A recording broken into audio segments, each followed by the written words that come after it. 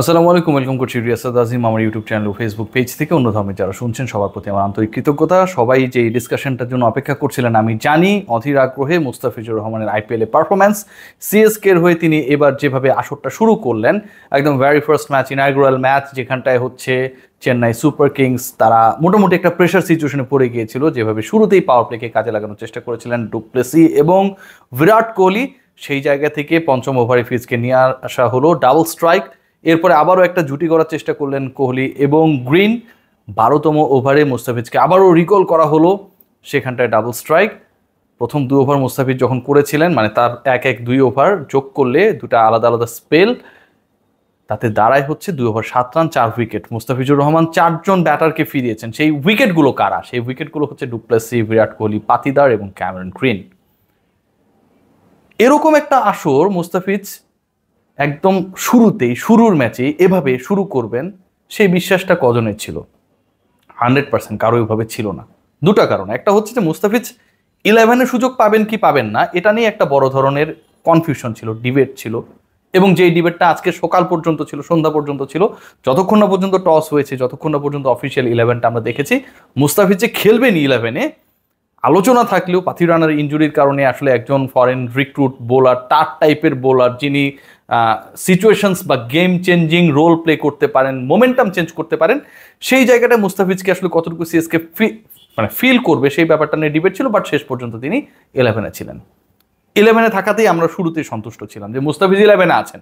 বাংলাদেশের কেউ একজন আইপিএলের ইনাগুরাল ম্যাচে, যেখানটায় বেঙ্গালুরু এবং চেন্নাই সুপার কিংস মুখোমুখি হচ্ছে, সেখানটায় প্রতিনিধিত্ব করছে। উই ওয়ার হ্যাপি, এটাতেই হ্যাপি ছিলাম।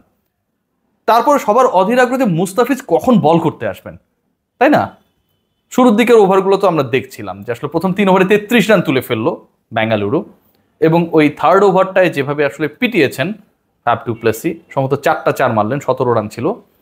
সেই সিচুয়েশনে মুস্তাফিজ আসলে আসলে কি করবেন, তাকে কি আনবেন? পঞ্চম ওভারে তাকে আনা হয়েছিল ওই পার্টনারশিপ ব্রেক করার জন্য।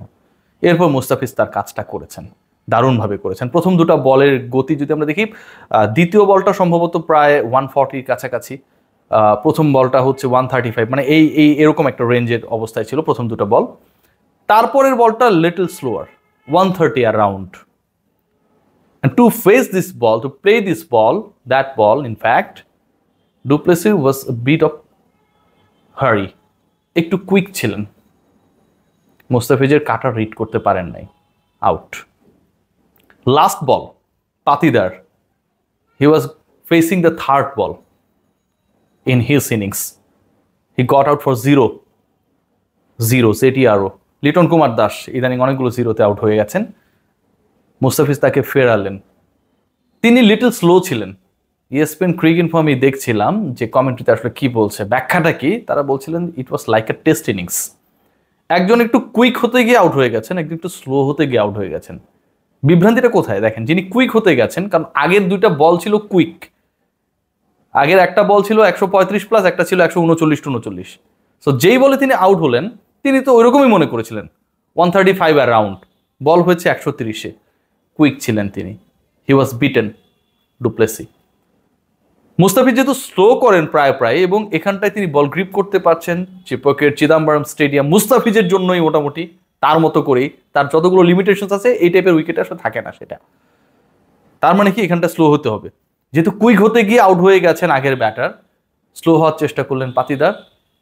স্লোলি তাকে আসলে ড্রেসিং রুমের দিকে চলে যেতে হলো, গট আউট। 12তম ওভার, আবার একটা পার্টনারশিপ গড়ে উঠছে, উইকেট দরকার সিএসকের। 12তম ওভারে Mustafiz has been called. Second and fourth বলে কোহলি এবং গ্রিনকে ফেরালেন, যারা আসলে এই পার্টনারশিপ বিল্ড আপের সাথে জড়িত। বিরাট কোহলি মুস্তাফিজের স্লোয়ারে পরাস্ত, গ্রিন তিনিও পরাস্ত। মুস্তাফিজুর রহমান যে 4টা উইকেট নিয়েছেন, যেভাবে ইনিশিয়ালি বেঙ্গালুরুর ব্যাকবোন ভেঙে দিতে একটা বিগ রোল প্লে করেছেন আন্ডার প্রেশার, কেন সেই আলোচনা আমি যাচ্ছি, এক কথায় ট্রেমেন্ডাস। কেন সেই আলোচনা এবার যাচ্ছি, সত্যি যাচ্ছি। দেখুন, মুস্তাফিজকে যখন এবার আইপিএলে ফেরানো হলো, সবার জন্য একটা বড় চমক ছিল। 2 কোটি রুপিতে তাকে ধরেন কেউ নিল, বেস প্রাইস, নো প্রবলেম।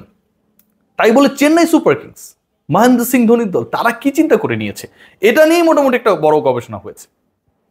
গবেষণার আউটকাম যেটা, সেটা হচ্ছে যে তাদের হোম ম্যাচেসগুলো যে টাইপের উইকেটে হবে, চিদম্বরম যে টাইপের উইকেট প্রোভাইড করে, ইউ নিড সামওয়ান যিনি হচ্ছে এখানটায় বল কাটার, স্লোয়ার, গ্রিপ, কন্ট্রোল, এই ইস্যুসগুলো যেগুলো মুস্তাফিজের আসলে ক্যারেক্টার, বোলিং ক্যারেক্টারের সাথে যায়, সেগুলোতে পারদর্শী।